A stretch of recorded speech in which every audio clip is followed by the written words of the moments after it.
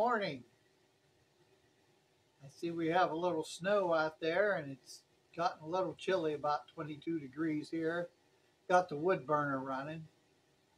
I wanted to talk about these cheap Chinese battery holders, the boards with the BMS battery management system, little boards attached to them.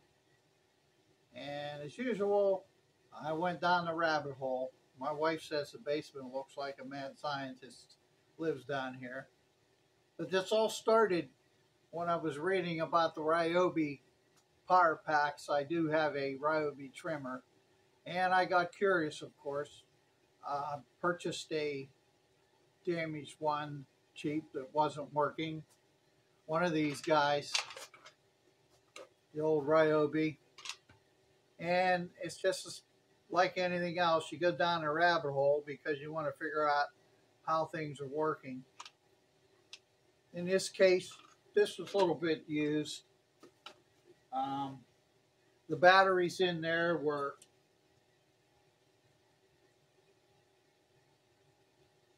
originally, these batteries were about 2,800 milliamp, I do believe. They're the LG BHE 21865s. They do have a surge capability of 20 amps. But so the problem with that battery pack was the PC controller board in there. There was something amiss because I played around with it a lot and charged the batteries at each point manually, brought them up to where everything was balanced a couple times, but the board wouldn't stay in balance, so there were just some defective parts on there. So I got one of these little battery testers, and actually I tested every single one of these batteries. It puts a 500 milliamp load on a full battery, tells you how many milliamp hour they're rated for. And most of those old batteries came out about, let's see, I have it marked here. Like 2200 milliamp hour, but they wouldn't perform in a discharge test because they're old. They've been used. Even though at 500 milliamps, when you crank them up to around an amp, the runtime just wasn't there. But for low current applications, they're still good batteries. But anyway, I want to talk about these boards. And I figured I bought some of these to play around with the batteries. Some of these Chinese boards with the battery holders in them, and actually the BMS built in on the back here. And I had some questions about these. As it sits, a single board, I don't think it'd be a problem. But you can stack these guys. And that's the whole idea. And stacking them, the way these battery management boards work, if you look on the back of it, well, if you take the one where the BMS is, you can see where the you have the connections, 12.6, 8.4, 0 volts, and 4.2, and the minus. How these work is they switch the negative of the battery on or off if there's an issue. But if you look on the back of the board at the circuit trace, there's no way, because these things are rated at, look how small they are. I mean, they're rated, supposedly, this is a 3S40 amp. There's no way the circuit traces on the back of these are going to carry that. Especially if you have stacked, I'm going to stack 5 of them. And actually these are 21700 battery holders. And I figured let me pop over here a second. If I wanted to use the 18650s, I bought a bag of these little adapters. They go right over the battery and make it fit in that 2160 holder. There looks like brass on the back side, but rather than doing that, because these batteries were a little iffy, I bought a box of these Halo, Helio 20. They're rated at 2200 milliamp hour, and these are nice little batteries. These guys, they have built-in battery management on them, little boards in them, and so for short circuit, over discharge, and such, they're a little more safer than those ones from the Ryobi drill pack, because there were no battery protection on the battery itself. But the nice thing about these is they fit perfectly nice in these 21700 holders here. But they won't fit in your standard 18650 holders because they're too long. But they fit perfect in these guys. So I thought this would be a nice experiment with, and of course, going down the rabbit hole, I says, well, I got to make something. So what I'm going to do is I'm going to make up a battery box just for fun.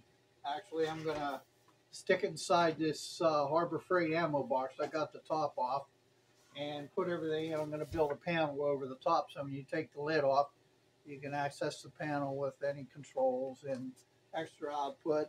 And I thought I might put a couple 100-watt inverter in there, but I'm not sure what I'm going to use yet before I'm done, because I have this guy here. This is a power sign. This is old vintage guy. This thing's heavy, man. It's got a big old toroidal transformer in it. It's a pure sine. But of course, it won't fit on there, though I could mount it on the side. But it's heavy, nice heavy aluminum case. But certainly won't fit inside that box. I do have a smaller 150-watt, but it's a one of those modified sine, which is basically just a square wave. And those are okay, but some electronic equipment doesn't like it. I'm going to stack 5 of these boards, so I think that'll be a nice project, and I'll go over that at some point when I'm done. But let's look at this battery management little module. So there's a couple choices here what you can do on these boards. As far as using one of these and stacking 5 of these batteries are 2200 milliamps, so say they're in parallel series. These are 3S, so you got a capability here with these on average 4 amp per board, plus a short duration. These batteries will do actually 3 amps each, so that's 6 amps. And I did a test, and I had 6 amps running through one of these boards without any issue. But I can't imagine pulling 40 amps. And they also sell, if you wanted the 80 amp version, which actually has 2 of these BMS boards in parallel, I'm not sure that's such a good idea, because now you have if one shuts off, will the other one shut off in an emergency situation if you have some overloads so I don't think that's a good idea either. But the other choice you have is buy a better BMS, and since when you're stacking these, all the connections go through brass pieces when you stack and thread them together. These all these they come with them in there, and you can also, there's a jumper to connect each board to each board for the balancing. But so if you put one external, a better BMS, that's a solution. But my solution, since the negative is what provides the control on these boards, comes off the back of the board on the, you see there on the negative there. I am going to, I'm going to use a relay. That way, and I'm going to try a solid state relay. See if I can, similar to this. This is an AC relay, but I did order a little DC relay. They can take some current. So I'll have the board turn the relay on and off. I'll just use that connection instead of feeding all the boards to this one circuit trace for the current, because it's what it would have to do. And also the question is, I mean, this little guy, I can't imagine this little guy handling 40 amps, with the size of those circuit traces anyway. But maybe a quick search for a few seconds. But let's go over this little battery management board. What I'll probably do is leave one attached to the back of the board, and like I said, I'm going to disconnect this negative and run it through the relay, and it should do a fair job. These boards are pretty nice, but again, I don't think they can handle the current, and they have charge balance control on them, overcharge. They also have battery protection IC on them that does overcharge and discharge detect voltage and short circuit. So if you look at the schematic here, I drew this up. Some of the schematics on the internet were a little bit iffy, and I don't think they were drawn right, but I just did my own. So you have a charge balance IC, this HY2213 BB3A, and this guy has overcharge detect voltage 4.2 to plus and minus 0.025 volts, and overcharge release voltage at 4.19 plus or minus 0.035 volt. So if you have an overcharge situation in one of the banks, because I'll be running two batteries, well actually it's going to end up being 10 of these batteries in parallel, and parallel series with 3 of those banks in series. That's how these boards are wound up. You have, are made up, you have 2 parallel, 2 parallel, 2 parallel, but these parallel units are in series. So you have, it makes up your 12.6 when it's charged. So anyway, the charge balance ICs control the charge balance, what's on here, and you have the battery protection IC chip on here that will shut off these MOSFETs. Now there are 2 banks of MOSFETs, 2 banks of 5 each, and they're in series, parallel. So you have 5 parallel, 5 parallel, but those 2 banks are in series. So overcharge detection voltage on this battery protection IC, you see it as 4.3, and the what will happen is, if you have an overcharge, it'll shut one of the banks of MOSFETs off, shutting the battery off from the charger. you have the and the release voltage is 4.1 where it will turn back on, and you have over discharge detect voltage where if it gets down around 2.5 volts, it will shut off one of the banks, so your load will shut off. And the release voltage is 2.9. If it rises, it'll turn back on. And this also has a short circuit detect voltage. If you have a short and your voltage drops to like the 1.36 abruptly, it's going to shut off the bank of 5 of those MOSFETs. So it's pretty simple, but it seems to work okay because I ran it through its paces. I got this charge board.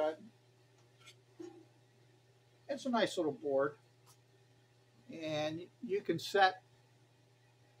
take the input from a power supply, and you can set the voltage for the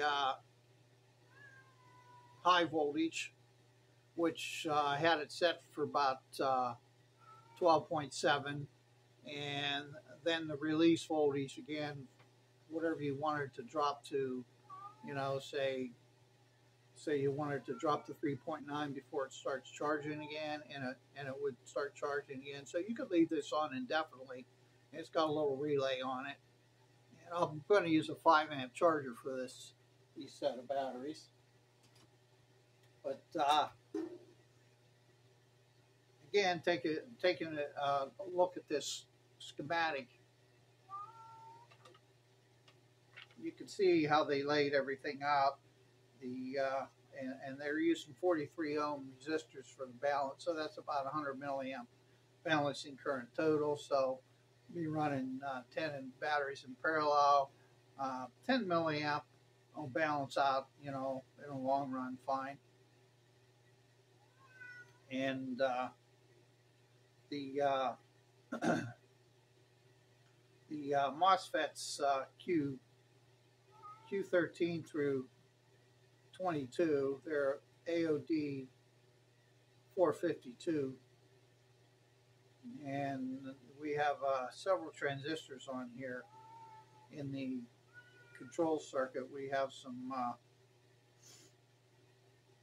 G1, which is marked on the transistors. They're MMB T5551, and also we have some marked 2L on the board, which are the MMB T5401.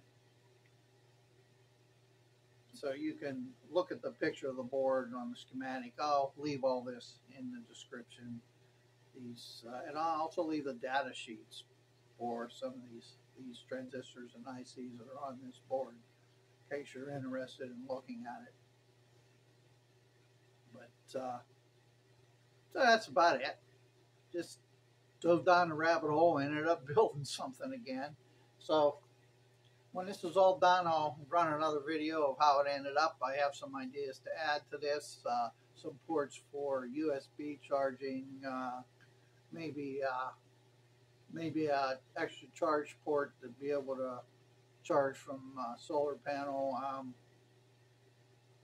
You know, just another toy to play with, I guess. But so other than that, you have any questions or comments, give a yell, and have a good day.